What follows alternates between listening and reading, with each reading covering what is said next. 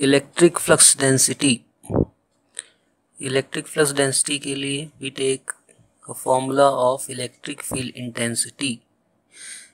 Electric field intensity capital E, that is equals to Q upon 4 pi epsilon naught r square in the direction of r, and its unit is Newton pulse per coulomb.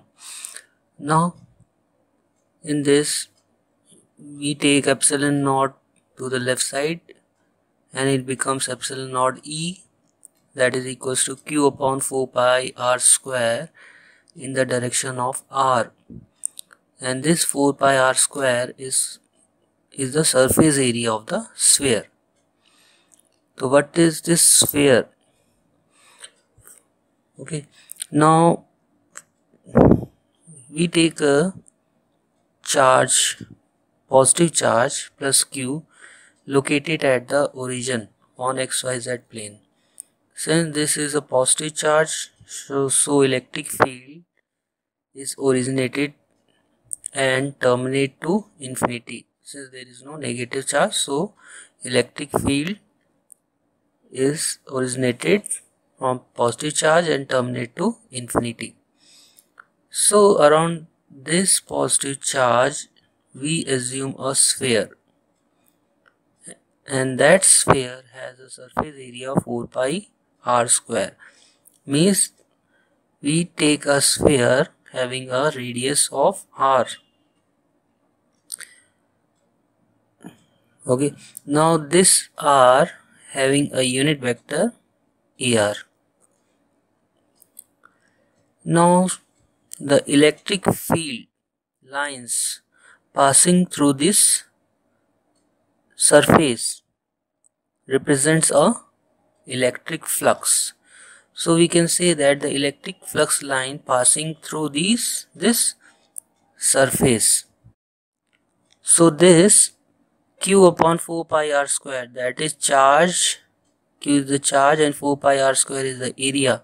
The charge upon area, that is called electric flux density. It is represented by capital D and it is a vector quantity and its value is epsilon naught E. So electric flux density D is equals to epsilon naught E. The unit of D, electric flux density, that is charge is coulomb and area is meter square. The unit of D is coulomb per meter square, and this is also a unit of surface charge density, that is rho s. So the electric flux is denoted by psi, and it is a electric flux lines passing through some surface. When there is no negative charge, so it is terminated to infinity. So from this figure we assume a sphere of radius r. Now on this sphere we take a small differential surface ds. This ds having a normal direction. The flux line passing through this surface area is a small flux, that is called d psi. So the value of d psi is simply a dot product of d and ds vector. So it becomes a small flux. To find the total flux we take a surface integration. So it becomes psi equals to surface integration d dot ds. Here d, electric flux density D, measured in coulombs per meter square, and this, the dot product of two vectors, is a scalar quantity, so the flux is measured in coulomb, same as charge, and it is a scalar quantity.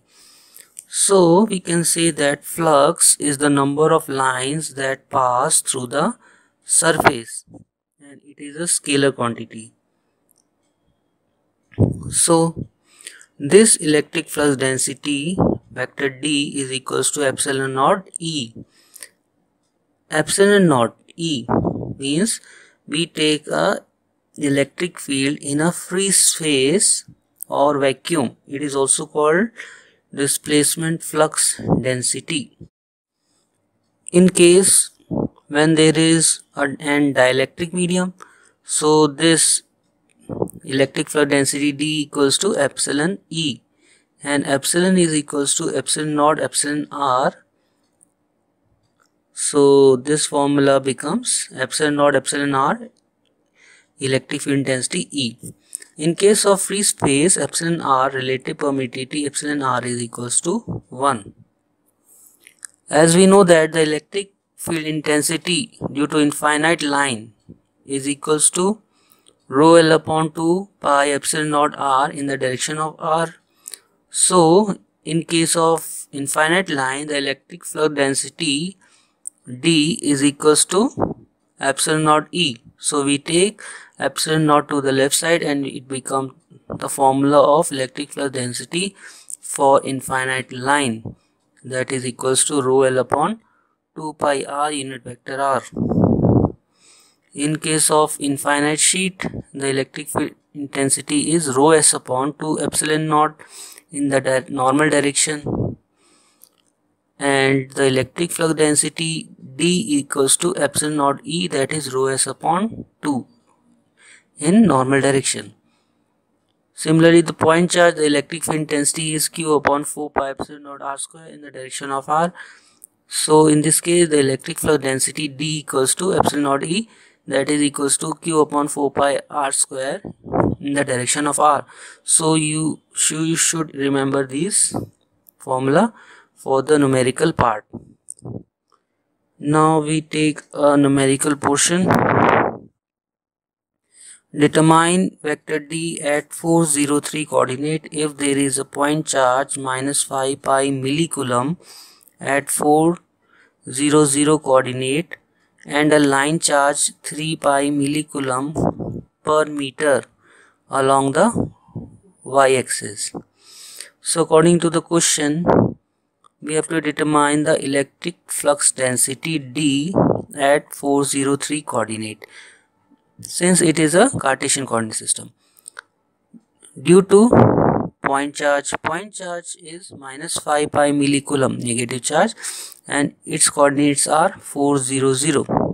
400 means y and z axis is 0, that is this point is on x axis, and a line charge 3 pi millicoulomb per meter along the y-axis. So there is a line, infinite line, that is along y-axis, and its line charge density is 3 pi millicoulomb per meter.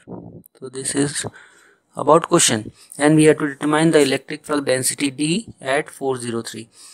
So at this point, electric flux density D is equals to the summation of electric flux density due to point charge plus electric flux density due to line charge.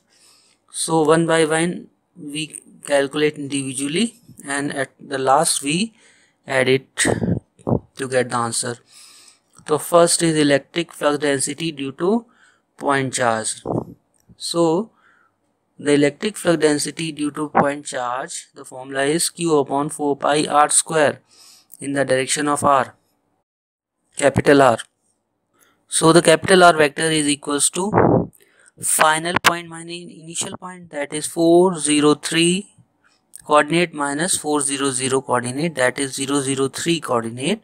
So x and y coordinate is 0 and it has only z, that is 3 az unit vector. So the magnitude part of this R vector is 3. So from here we get a unit vector R, that is vector upon its magnitude, and here vector is 3az upon 3, that is az.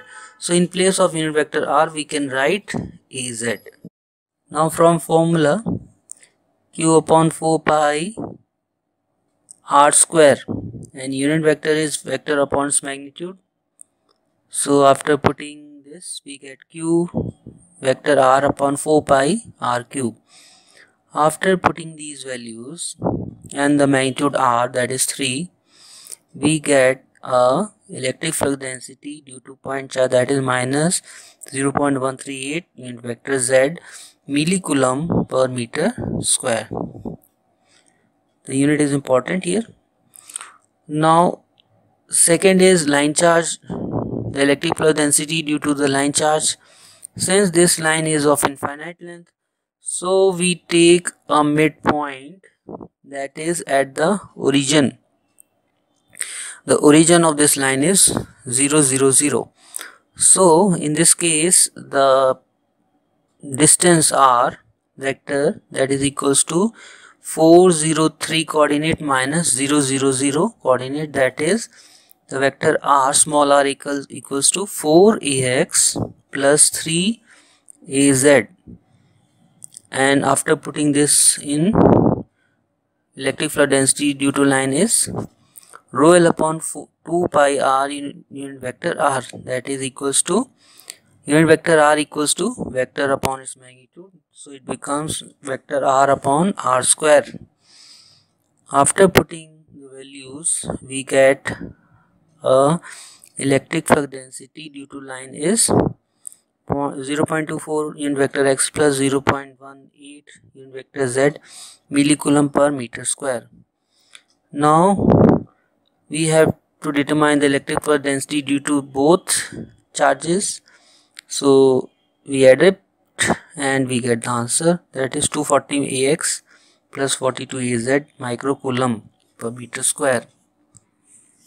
Next question is, a point charge of 30 nanocoulomb is located at the origin while plane y equals to 3 carries charge 10 nanocoulomb per meter square. Find electric flux density D at 043 coordinate. In this case, there is a point charge 30 nanocoulomb located at origin, and there is a plane y equals to 3. Y equals to 3 means parallel to xz plane, and its surface charge density is 10 nanocoulomb per meter square. So one by one we have to determine electric flux density due to point charge and due to surface charge density. The formula is dq plus d rho s. dq formula is q upon 4 pi r square unit vector r, and for surface charge density, electric flux density due to surface charge, that is equals to rho s upon 2 normal direction. Now after putting these values and the distance between this point and q is 4ay plus 3az. The normal direction of this surface, this plane, is along y direction, so the normal unit vector is equals to unit vector y. So in place of normal unit vector, we write unit vector y. So after calculating this, we get electric flux density 5.076 unit vector y plus 0.0573 unit vector